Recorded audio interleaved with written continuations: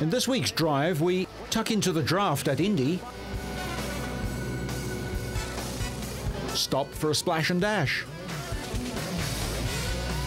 slide for national glory, and scare a cameraman. All this and more in this week's Drive.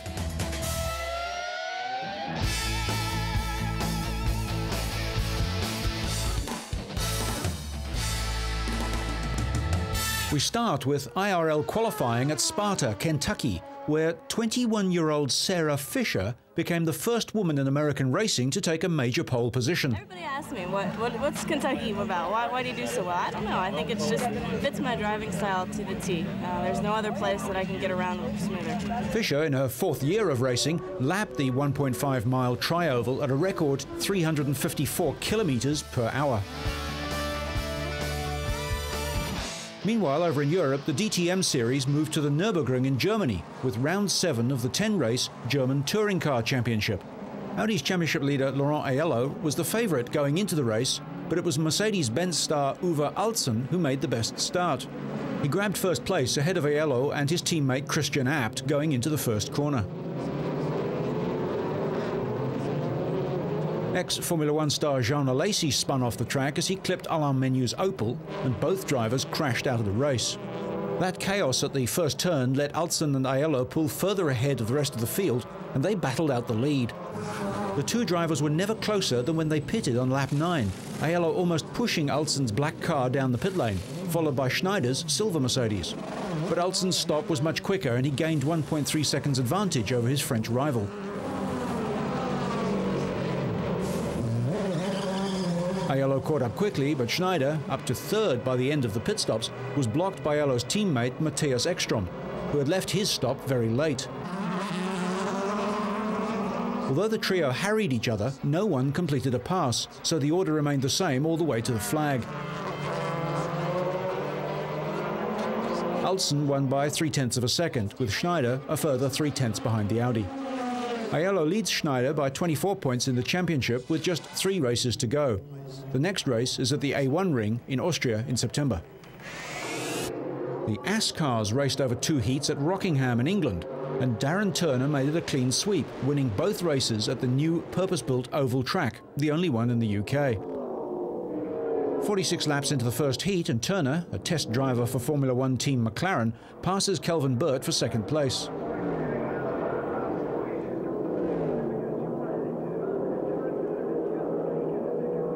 Eight laps later, he passes Nicholas Manayasen for the lead. Before the round, Turner was 14th in the title. He started from pole and after 1 lap was down to 4th, but fought back to win from Manayasen and John Mickle. Race 2 started badly with a tap and a spin for Leo Keefe. Darren Manning had the better start to lead out of turn 1 ahead of Turner, Kelvin Burt and Jason Plato. Manayasen slowed suddenly and pitted to find he'd broken his transmission trying to change up to 4th gear. It was deemed terminal and he was forced to retire.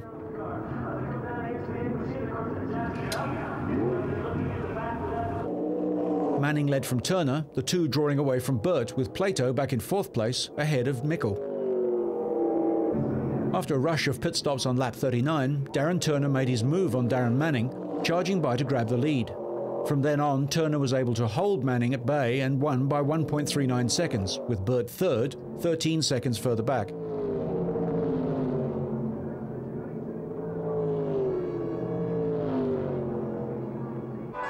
Turner has won 5 of the last 6 races. He also broke the race lap record to become the first ASCAR driver to pass the 150-mile-an-hour barrier.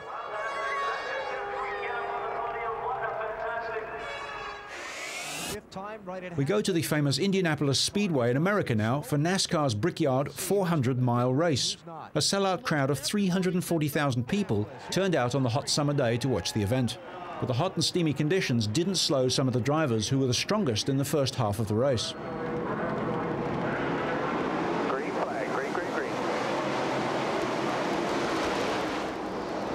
Stewart last night was very upset with his car. Almost contact between he and Bill Elliott as Elliott tried to get to the bottom of the racetrack in turn one. Those guys know that's what they have to do. They need to get to the bottom, especially on these first few laps. The bottom lane is going to be the fast lane. Tony Stewart controlled the early laps as part of a two-car duel with Bill Elliott that pulled away from the field. Yeah, he was coming off a 2 there. But a crash on the 12th lap between Brett Bodine and Mike Wallace brought out the first yellow flag. As Bodine's car burned, the leaders pitted. Dale Earnhardt Jr. was among several drivers who did a fuel-only stop and grabbed the lead when racing resumed on lap 16. Earnhardt's time up front didn't last long as Stewart was able to pass him again by the end of the lap and stayed in front until pitting on lap 37. The top 30 cars were running on the same lap, but it was Bill Elliott who put his Dodge at the front of the field for most of the day and led 93 of the 160 laps. A late caution for debris set up a 4-lap shootout to the checkered flag, but Elliott was able to pull away on the restart, and Elliott finished 1.2 seconds ahead of Rusty Wallace. It was the second victory in a row for Elliott, who won the 500-mile race at Pocono in Pennsylvania a week before. Matt Kenseth finished third, followed by rookie Ryan Newman. In a season that has been dominated by young drivers, Bill scored one for the old guys. The 46-year-old beat 45-year-old Wallace and is enjoying a NASCAR revival. He also won the Daytona 500 in 1985 and 87.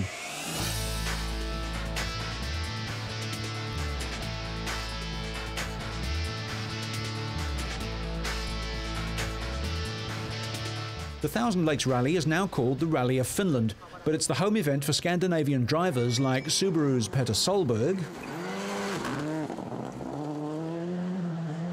Harry Rovanperä in the dominant Peugeot team,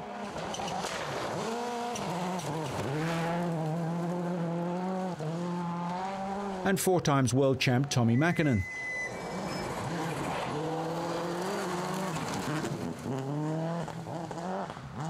Ford's Colin McRae took back-to-back wins in Greece and Kenya and was on the pace for a hat-trick.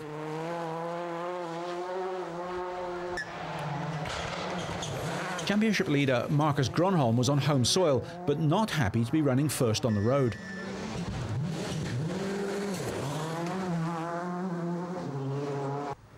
Nothing special. It's just quite difficult to be first on the road, and it's dry and loose gravel. So we were sliding too much, so I can't find a good grip.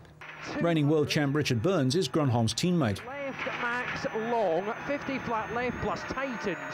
To left Max over crest in 70.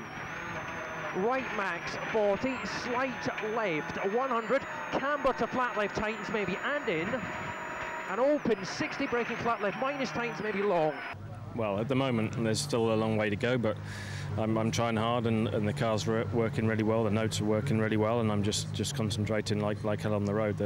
The speeds are so high that if you try and do anything stupid, I think it's very easy to make a mistake. So the main thing for me is just to keep that concentration. To left Max over crest in 70. Right Max 40, slight left 100, camber to flat left tightens maybe and in. And open 60 braking flat left minus tightens maybe long. Overnight, Burns led a Peugeot trio 6.2 seconds ahead of Rovanperä and 8.4 ahead of road sweeper Gronholm. Rovanperä was keen to reel in his English teammate.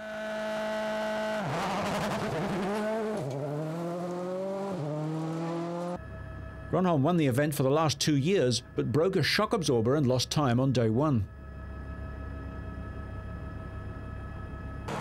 McRae was still chasing that third win.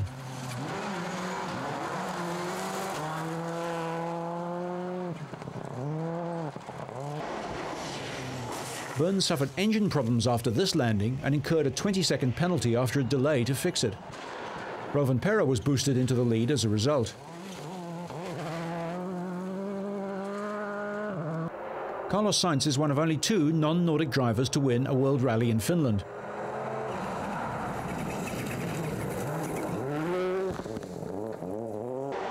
And he's more cautious over the yump, which dented Burns' lead. Subaru's Norwegian Petter Solberg was best of the rest behind the Peugeots after moving into 4th place at the expense of Colin McRae. Medium right. We ride with veteran Juha Kankkonen in his Hyundai as he exited the rally on the first stage of day 2.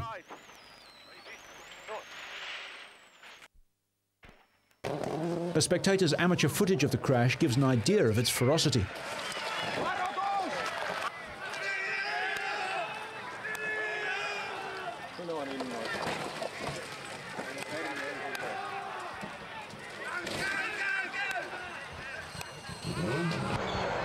Gronholm picked up the pace and was taking no prisoners in his charge to the lead as his teammates faltered.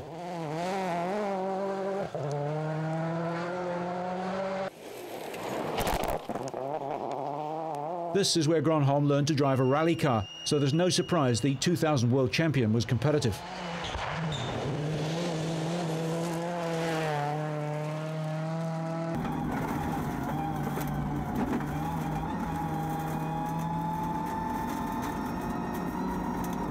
Join him as he tackles the corner which claimed Kankkonen.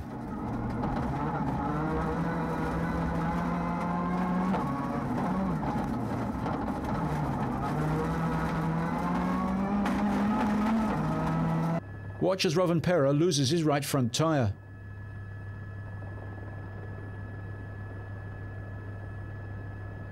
He cut his line a fraction too close and hit a jutting rock, which destroyed the wheel and the front suspension too, taking him out of the event. Having inherited the lead as Burns took his lateness penalty, Harry's time in the top spot was over.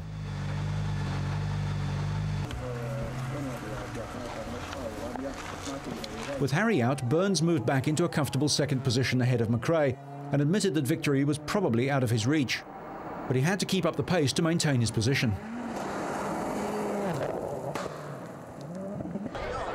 Ford driver McRae displaced Subaru's Solberg to move into third place, but Colin ruled out any chance of catching Gronholm and Burns to claim a third consecutive win.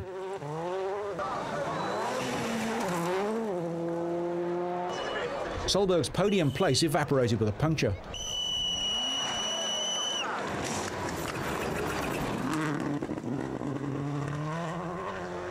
Sainz kept up the pace to back up his Ford teammate and move ahead of Solberg too, although a brush with the scenery damaged a panel which was in danger of coming right off.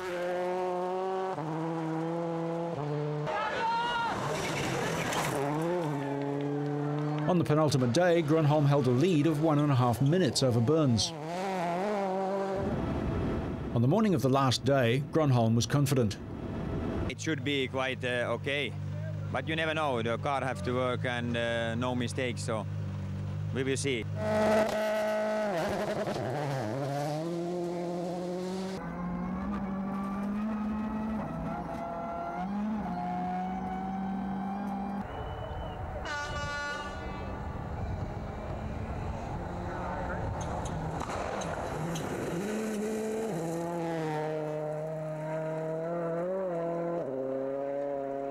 McRae was looking safe for a third place, but he was soon to run out of luck.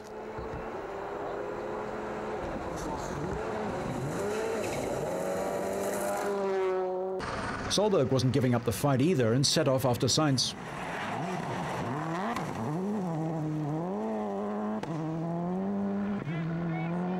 Burns tried to claw back some time, but Gronholm easily matched his pace stage by stage.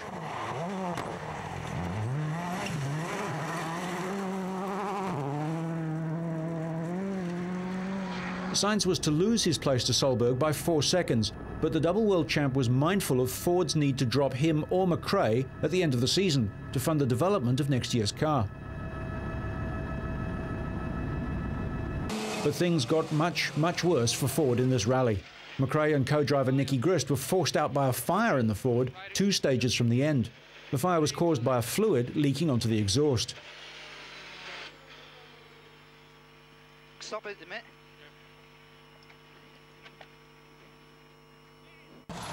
This left Ford's hopes of a podium in the hands of Sainz, but he was unable to reel in Solberg. Up front, Gronholm produced an assured performance to end his recent poor run of form and left world champion Burns with no chance of claiming his first win of the season.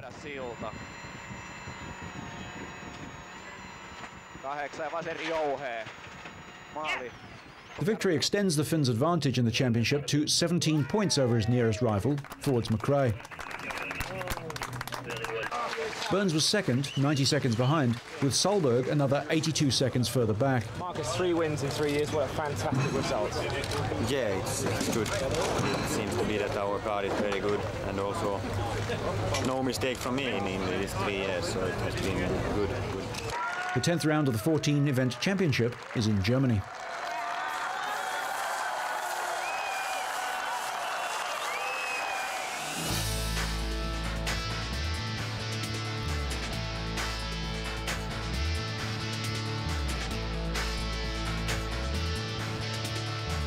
The 4-round Speedway World Cup has been held at 4 different venues in the UK. The first was in the rain in Sheffield between England, Germany, the Czech Republic and Australia. A heat win scores 3 points, 2 for second and 1 for third place. Each team could play a joker in one heat to double their score. After 16 heats, Britain led with 38 points. Australia had 31, the Czechs 19 and Germany 8. The Australians played their joker for heat 17, substituting Ryan Sullivan for Jason Lyons. Sullivan beat off a challenge from Britain's Lee Richards to score 6 points. The British team suffered a severe setback in Heat 19 when their star rider, Mark Loram, crashed heavily in the appalling conditions and hit his head on a post at the start area. He was excluded from the heat, which was won by the Australians, putting them into the lead with 43 points to 41.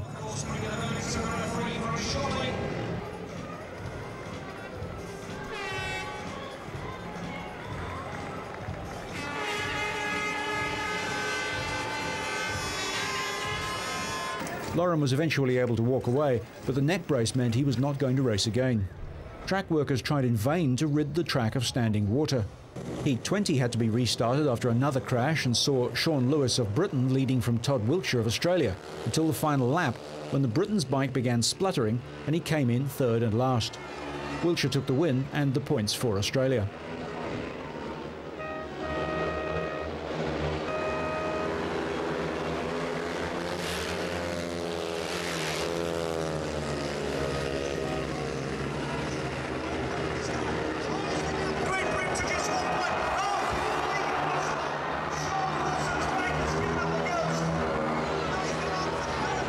The devastated Lewis tried scooting his bike over the line. The heavy rain and delays to replace safety fencing after several crashes have put the entire race meeting well behind schedule. Wiltshire's win was enough to clinch an Australian victory as officials met after Heat 20 and declared the meeting over because of the dangerous conditions.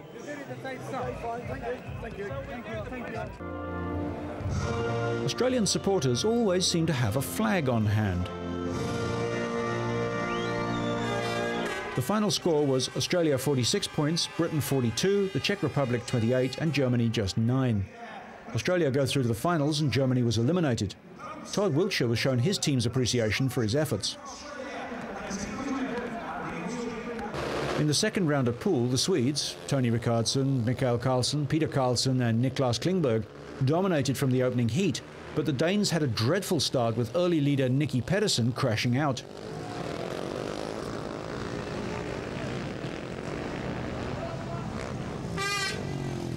The race was stopped as Pedersen lay on the track for several minutes, but eventually he got to his feet and walked away.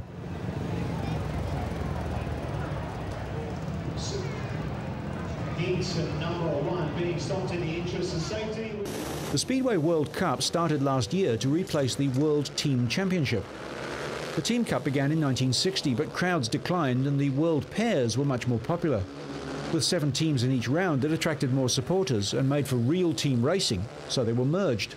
The new competition evolved and became unpopular with major nations who felt the format was no longer a true team championship, and 3 teams withdrew in 1997.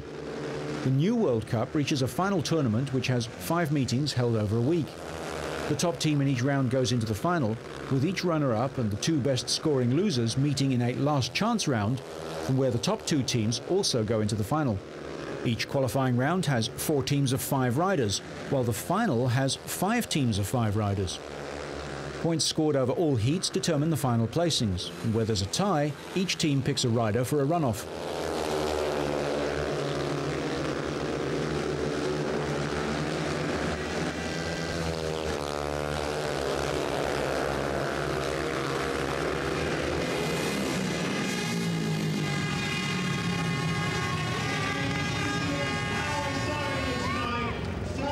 In the second round, 4-times world champ Rickardsson won full points as the Swedes scored 55 to Denmark's 41. Finland were third with 32 and Hungary last on 19. The third round was at Eastbourne between Poland, Russia, the United States and Slovenia. In a dramatic evening, a spectator suffered a head injury when Russian Sergei Kusin crashed through a barrier into the spectators' area in the fourth heat. Sergei escaped unharmed and the youngster involved suffered only minor injuries.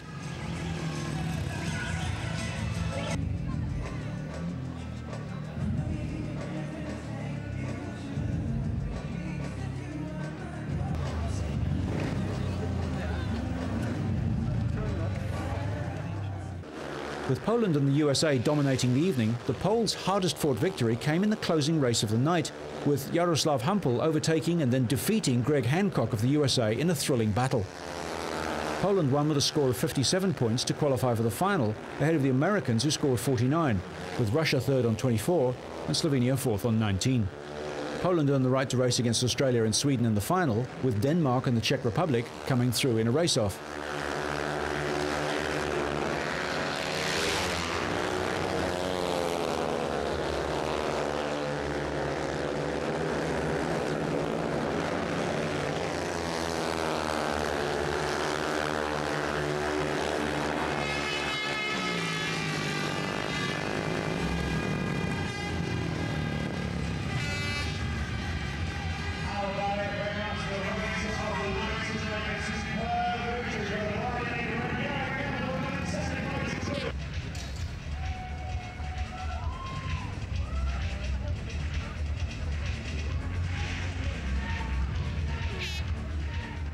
At the final round in Peterborough, the Australians moved ahead on the muddy track with a heat win by Ryan Sullivan and were never again headed.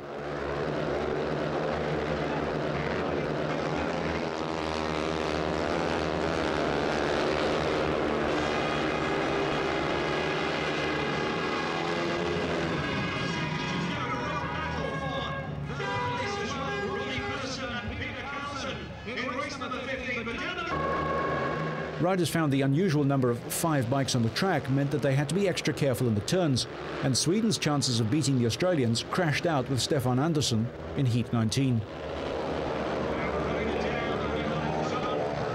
The race was stopped while medics and marshals cleared Andersson and his bike. In the replay, it's clear a brave passing move caused the fall on the sticky surface, and Andersson suffered no serious injuries.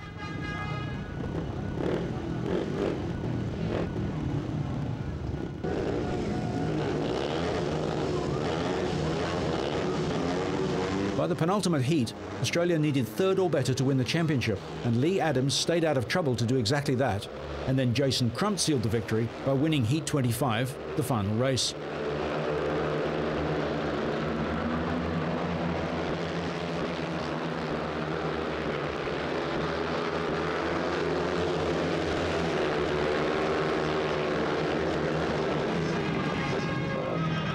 Denmark took a surprise second place after languishing in last place. Bjarne Pedersen excelled, top scoring with 20 points. Sweden, led by world champ Rickardsson, had to be content with third place after Andersson crashed, while Poland blew their chances when Tomasz Golob could only manage fourth while playing his team's joker. Australia won on 64 points, Denmark finished on 58, Sweden on 54, Poland had 48, and the Czech Republic ended on 36. We'll end this week on that muddy and exhausting note, but so you stay on track and up to speed, make sure you catch next week's Drive.